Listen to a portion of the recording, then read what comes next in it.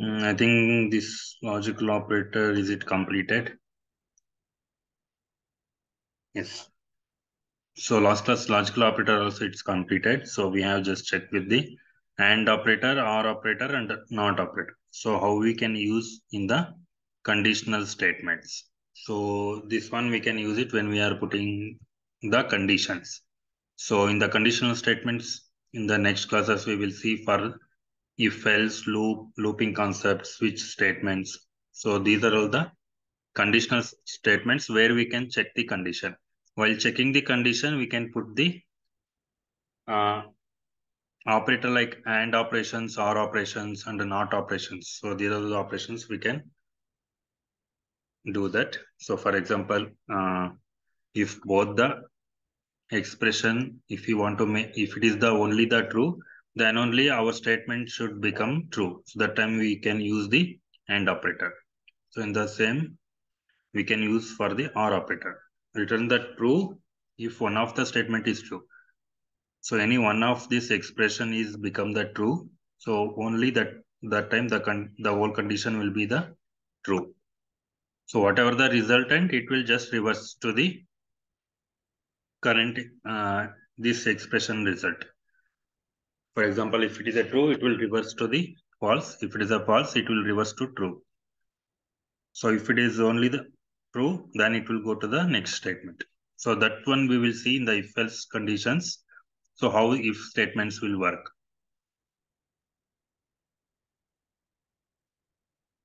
And we have a Python identity operator. So that is like is and is not. So is means, so we are just checking whether that value is exist with that value. X is y. So x and y both are the same. So x is not y. So like that we can just comparison by using the identity operator. So identity operator we have not seen any. We can't able to see in Java or C++ any other programming language. So this is the new type of feature which is provided in the Python.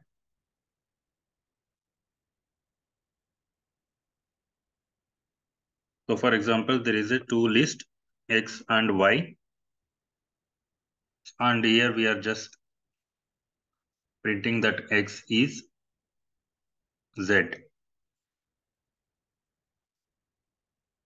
So what is happening here? So they are going to assign the Z value to, they are going to create the variable Z and they are assigning the value of that X.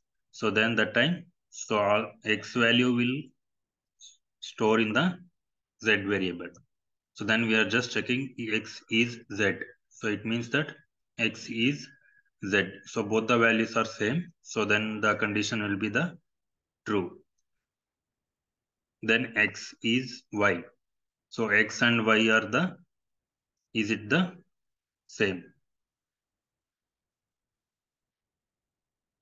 X is not Y because we are not storing X value to Y.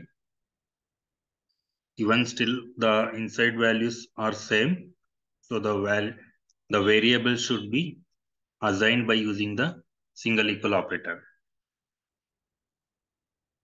But if we want to check with that X is double equals to Y, so both are same because value which is present in X and Y, both are the same.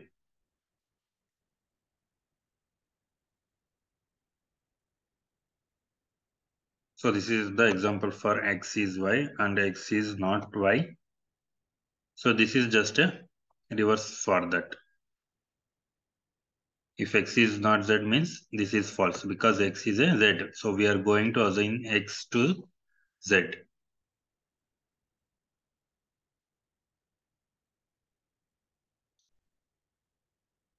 If we want to check that not equal to Y, X is not equal to Y, this is the false because X is double equals to Y. So because this list is equal to this list. So both the lists are same, which is having the two values. So one is apple and banana. So this list is also containing the same values.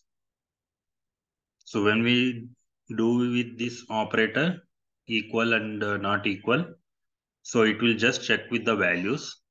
So when we are just comparing with the is not or is operator, so whether that variable is assigned to the this z variable.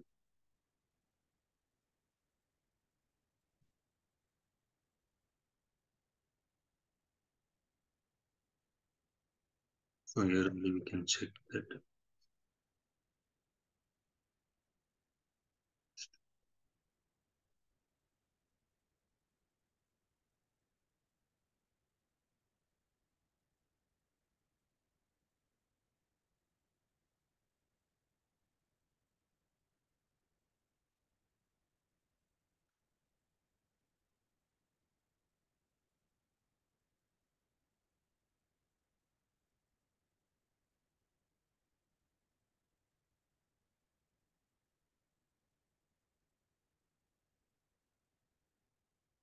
So I'm just debugging the code. So now the x variable is created and the value is stored as a 75. So 75 is the integer value. So when we execute the next line, so it is created the y variable and the integer value 56 is assigned to y.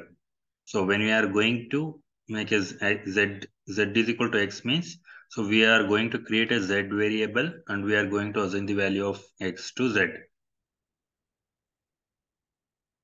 So here it is created. So z is equal to 75 means this x value is assigned to the z variable. So but this value has been got reference from x variable. So it means that we can say x is z. So both are the same. So now if I check this condition x is y, this will print false. Here we are just checking x is y. So let's make that same value.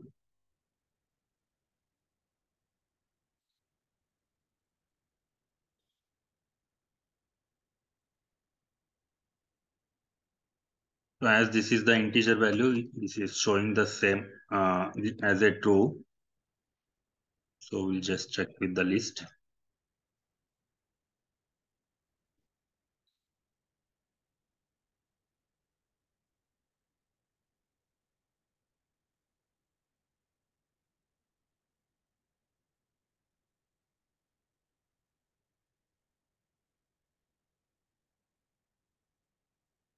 So as this is the list, we can't able to compare two list. So that's why it is showing x and y is not equal. So in the same way, if I want to check with x is z, so this will show true. So we'll debug and we'll see what happens exactly. So X list is created and this is having the two values 75 and 45. And then Y variable is created with same values. And one more Z variable is created and X value, whatever is there in the top. So that value has been assigned to the Z. So this will be having the same reference X and Z. So that's why if we check the condition X is Z, it will say it is a true. Let's check with X is Y.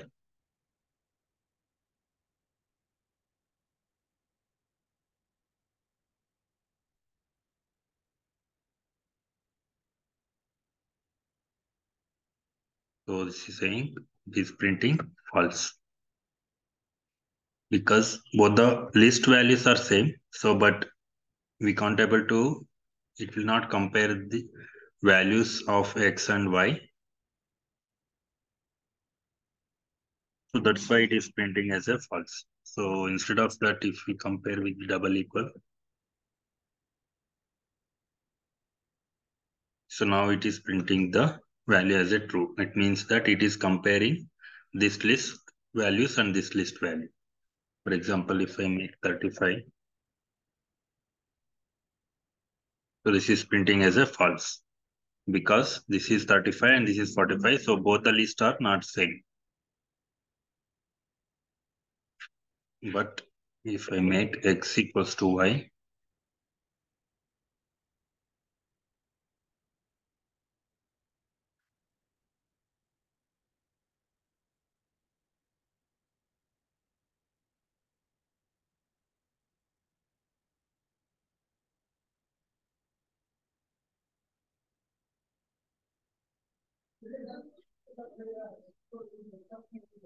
x equals to y is true because we are going to store y value to x again.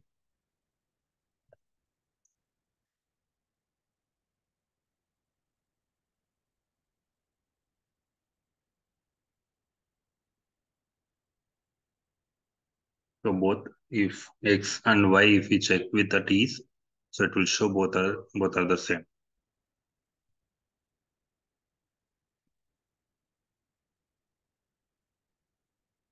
Y is not x, false, because x and y are we are going to store that reference also by using the single equal operator.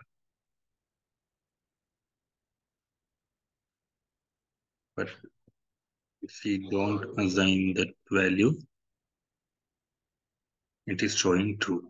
So because y is x is become false. So then if we make it reverse by using the not, so then it will become the true. So this is the main difference with the single equal and when we are checking with the is operator, identity operator. So for that's why they will call it as a identity operator. So they are saying like a variables are the same object. Same object means so if we store the value from one variable to another variable through the variable instead of giving direct values. So when we store the value to the variable, so that time we can call it as a both are same object. So that time whether we can check whether that objects are same or it is stored the direct values. So that time we can use that operator is and is not. So in the same way we can check whether the value is there in that variable. So for that we have a membership operator that is called as a in and not in. So if we see any example. So we are just checking this list value whether that present in the complete whole list. So if it is present, it will show. If it is not present, it will not. It will show. It will return the value as a false. True or false, it will return. So let's check with this our example itself.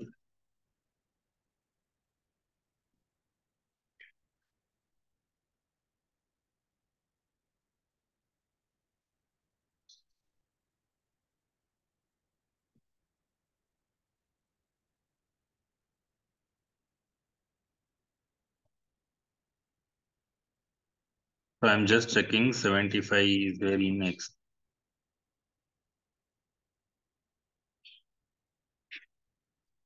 True. So because 75 is exist, so that is only the first value of this list. So that's why it is saying true. For example, I will give which is not there. So I just give a 40. This is returning false. So it means that 40 is not exist in this list. So when we want to check any particular value, whether that exists within that list, we can do like this. So otherwise we need to iterate and we need to compare each values with the double equals. So for example, if I make it like this, it will not execute actually, it will throw the error. Okay, 40 is double equals to X. We'll give the 75 only, which is existing, but still it is showing false. So with this double equal operator, we can't check that this value is exist in this list. Okay, this double equal directly we compare with the x variable value with this value. The both the values should be the same. So when we use in operator, so this value is present within this X, it will search and it will find out. So if it is exist, it will return true. If the value is not exist, it will return false. So in the same way, we can use not.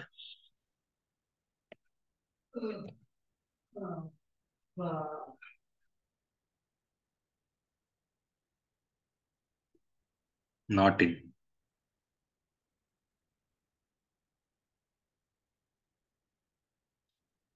So these are all just like a normal English how we use. So that's why Python they call it as a easy, and also this uses like a normal English. So not in. It means that 75 is exist. It's supposed to return true if we use only in operator. So because we are using not operator, so it is reversing that from true to false. So if I check with 40, which is not present, but it will say true.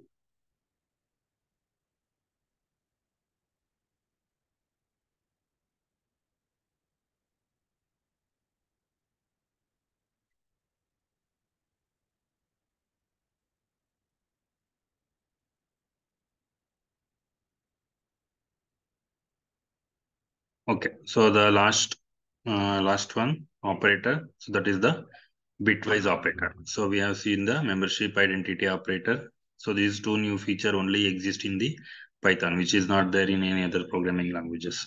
So all other concepts was there. So logical operator.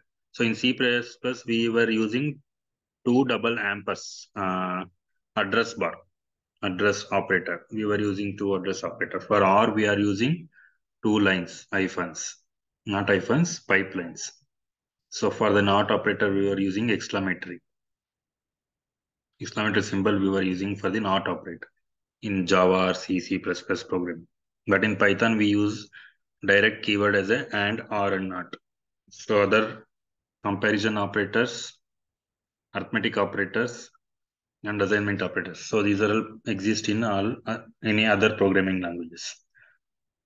So even bitwise operator is present in other programming languages. So let's just check with this what is how it works in the Python. So as I explained in the logical and or operator, so here also the and operator is exactly the same thing. So which will compare with right and left values.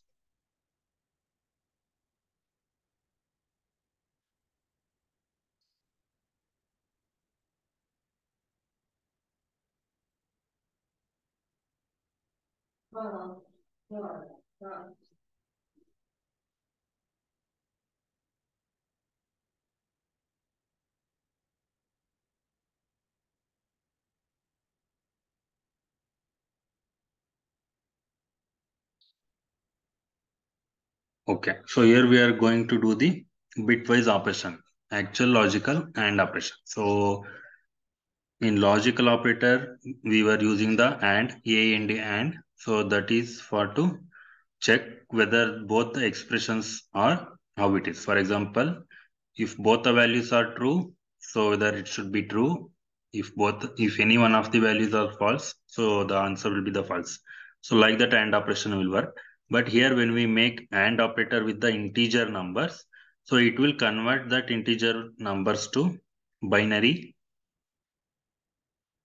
So after converting both integers to binary, it will do the AND operation. So in the AND operation 0, 1, 1, 0, 1, 0, only if both the values are 1, so then the output is 1. So after doing the AND operation, so the final binary value will be again convert back to the integer number. So then it will print the integer value.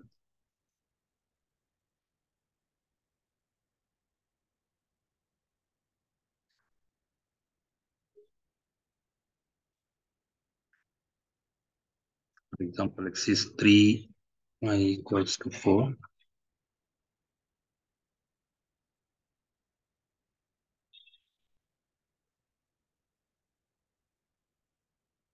X and Y. So it will print the result.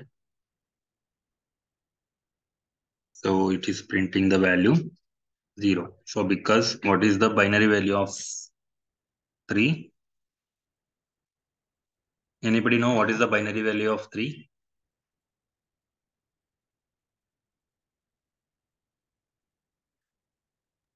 110011. Yeah, it will take up to 4 bits 0011. So for 4,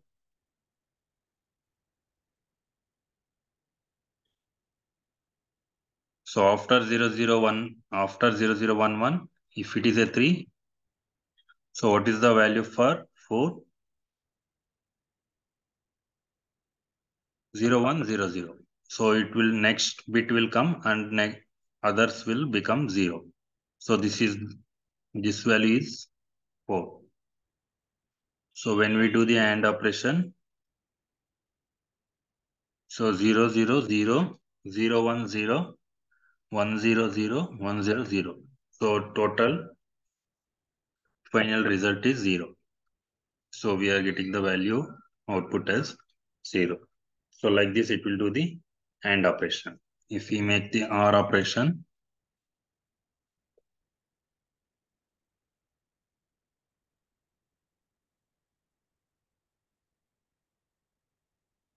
so value is 7.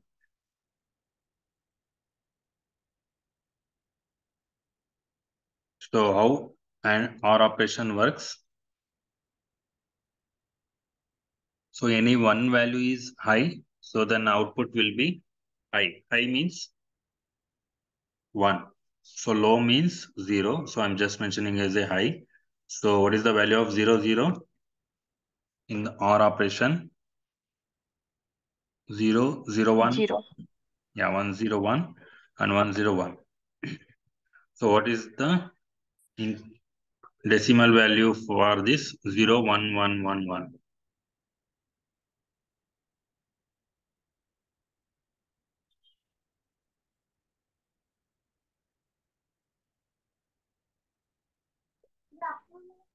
7. Yeah, so output is 7.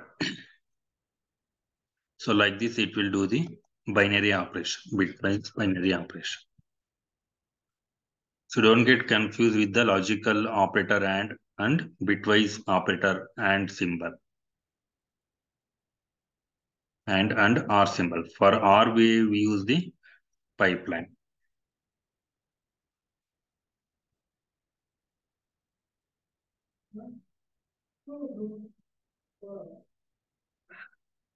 And in the same way, we do the XOR operation and NOT operation. So XOR means, so what is the R? So it will make reverse for that. For example,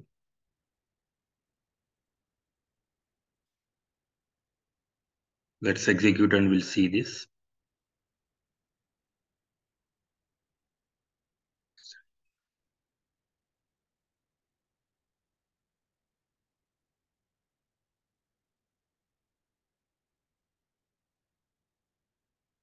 So XOR, how it works?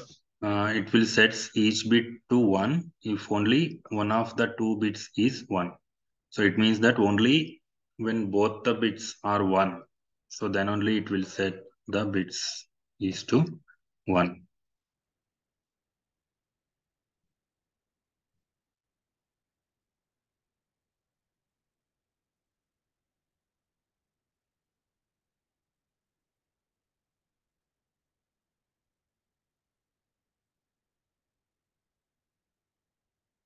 But when we make a XOR, so it will revert.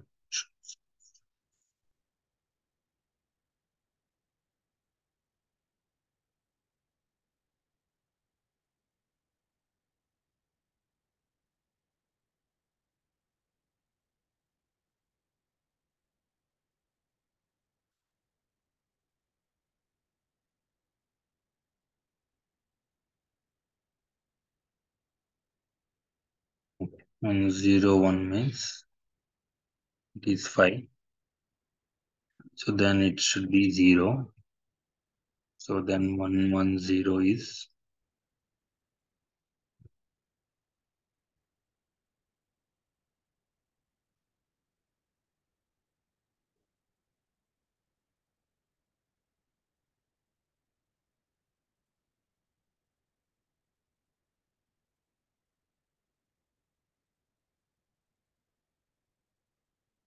so 5 plus 3, 5 XOR y is equal to 6.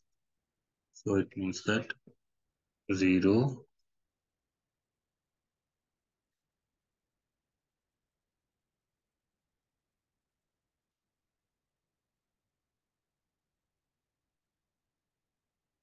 so this is 3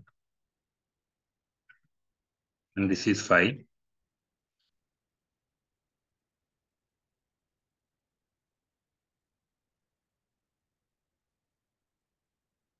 and 0, 1, 1 and 0. So what is the value for 110? So here, if we take OR operation, if it is 1 and 1, 1, so then it will make it as a 1. Okay, but when we use the XOR operation, when both the bits are high, it will make it as a 0. So when there is a 1, 0 or 0, 1, so it will always be 1.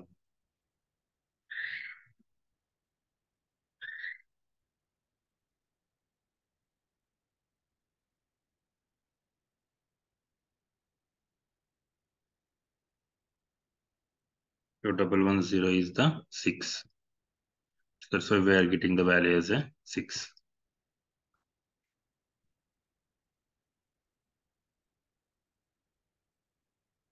So this is the XOR operation. So in our program, when we want to make an XOR operation, so we have to use this operator. And when we want to reverse the value of that bit, so we have to use the NOT operator with this symbol. So for example, I want to reverse the X values.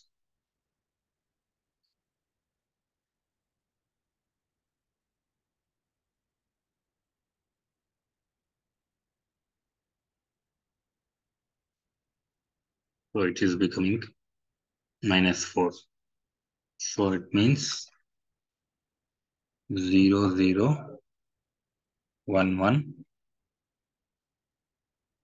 So when we make it as 1, 1, 0, 0.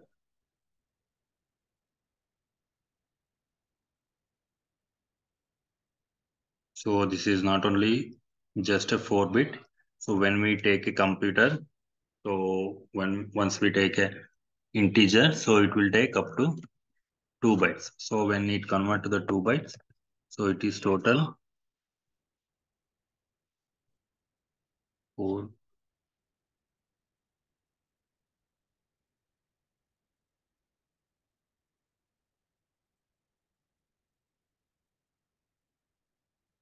So total, as we just checked in the previous, so integer will store in the 2 bytes or 4 bytes. Okay, so if it is a 2 bytes, so then it will store 16 bits data.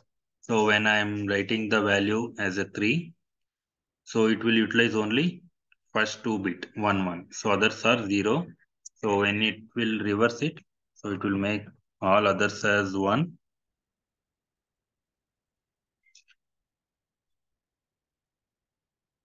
And last 2 bit as a 0, 0. So when we convert this to binary, so it will become a -4 value. So because last bit we used to represent for the plus and minus.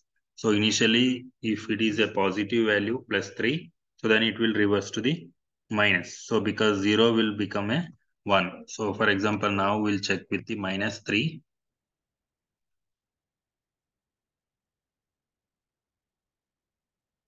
So now it is showing as a plus value.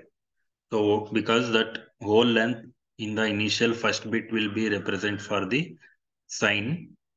So if it is a 0, it means a positive value. If it is a 1, means it is a negative value. So that's why if I use a minus, it get reverse. Okay, the not means it will, if it is a 0, it will make it as a 1. If it is a 1, it will make it as a 0. So like this, we have not operator will be get useful. So now let's check with the y also.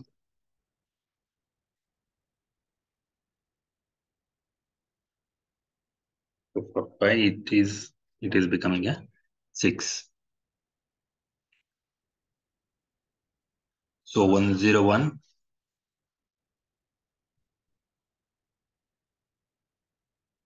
is actually 5. So when it reverse it, 0, 1, 0.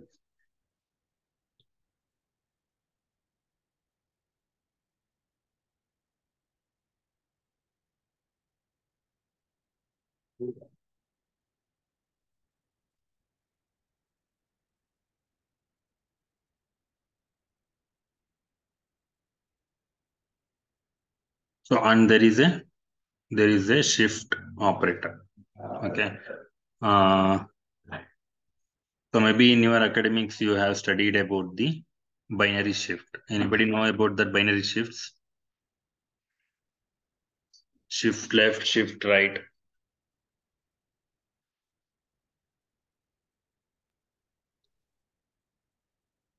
Yes, sir.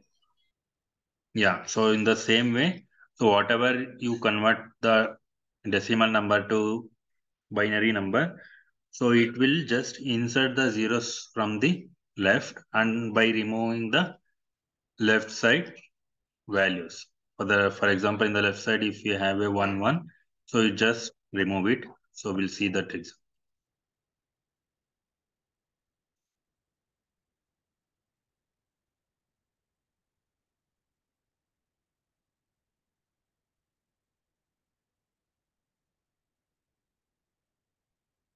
So like this. So when we are doing the left shift, so it will shift to the next bit by introducing the 0. 0 will be added at the empty space.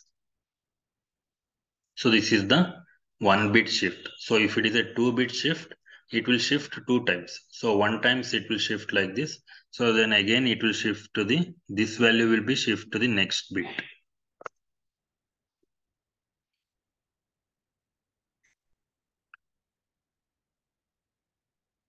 So one will see the right shift also.